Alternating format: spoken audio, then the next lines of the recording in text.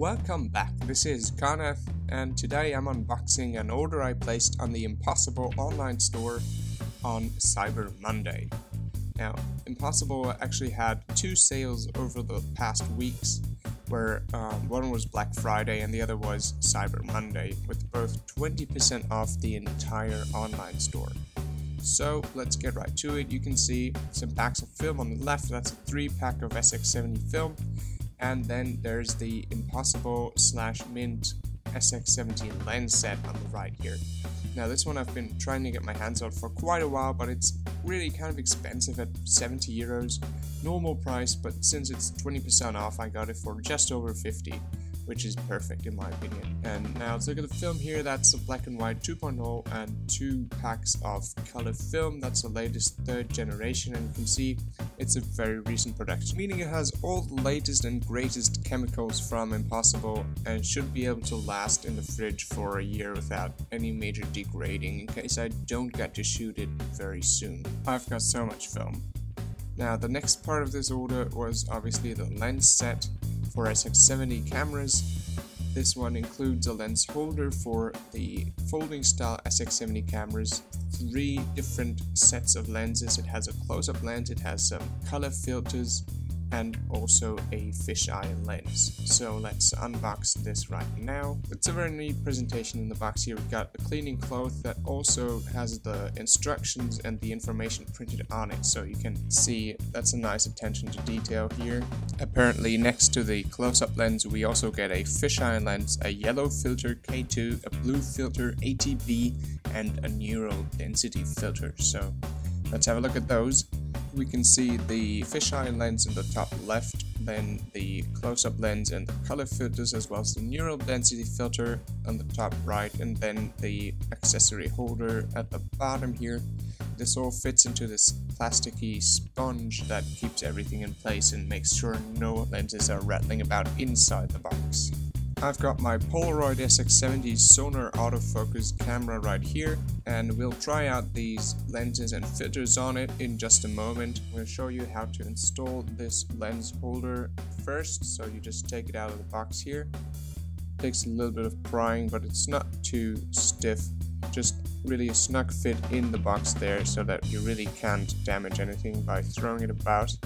So yeah, you can see it has holes for both the shutter button and electronic eye of the camera, so that all the functions of the camera actually remain accessible to you. The only thing that is really blocking is the manual and automatic focus switch that can be pushed in accidentally by this plastic strip at the top here. But I've found that if you just loosen the grip on this clip a little bit, then it'll work out fine. Now let's see which one we're going to try first. It's really going to be a challenge to get the effect on camera here, because the SX70's viewfinder can't really be captured. So I'm just going to hold this in front of the camera. That's the blue filter, obviously. That's working. Let's check out this other one. What's that? This is the neural density filter.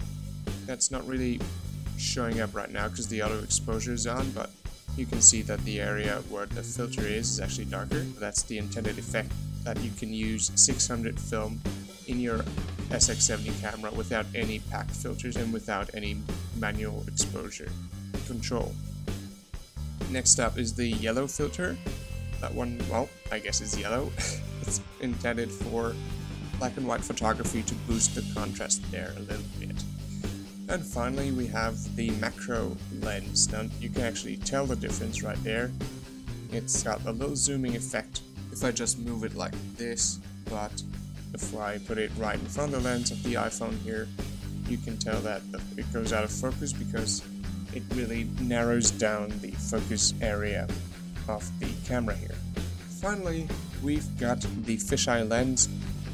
Now this one gives you a really nice fisheye effect. It's not perfect with the iPhone here in this preview kind of a deal, because it's obviously made for the Polaroid SX70 camera, not for the iPhone. So it looks a little out of whack there, but I think it's going to look really nice on the Polaroid because it's obviously made for that frame size. Let me figure out how to actually install this lens on the camera.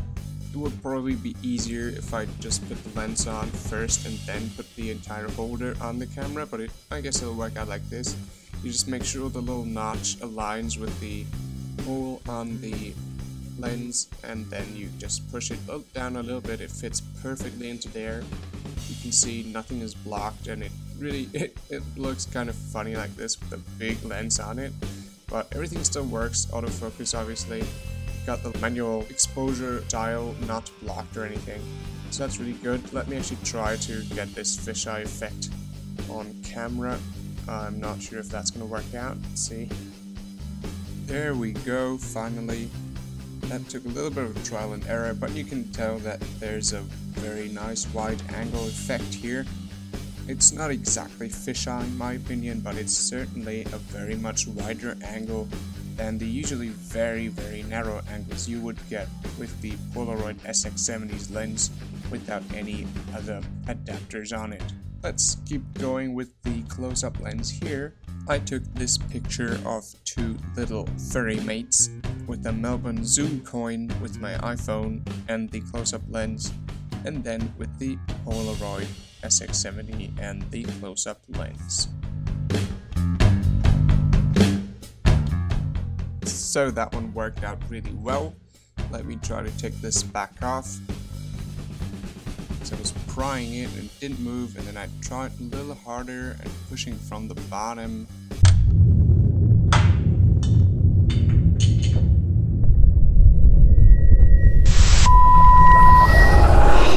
That was a scary sound.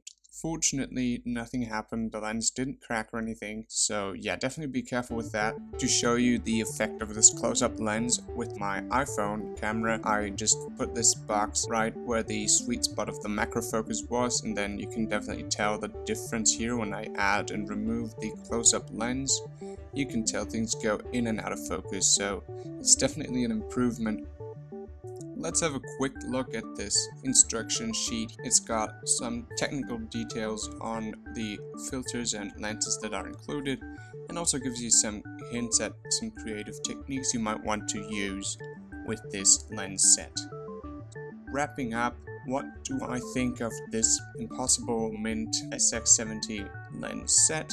First up, I gotta say that the build quality and the overall fit of the lens adapter and things on the camera are perfect, obviously, because they've been specifically engineered for this camera, so you're not going to find a better quality or better suitable set anywhere else. However, the price is quite steep for the, well, let's say, occasionally useful items you get in this set. And as you can see here, there is an issue with the autofocus cameras where the reverse switch that reverts back to normal focus is easily pressed in by accident. So overall, I am quite happy with my purchase. I really do like the lenses and the effect that they give you, but I cannot recommend this to everybody because of the steep price. As always, stay tuned for more, and thanks for watching.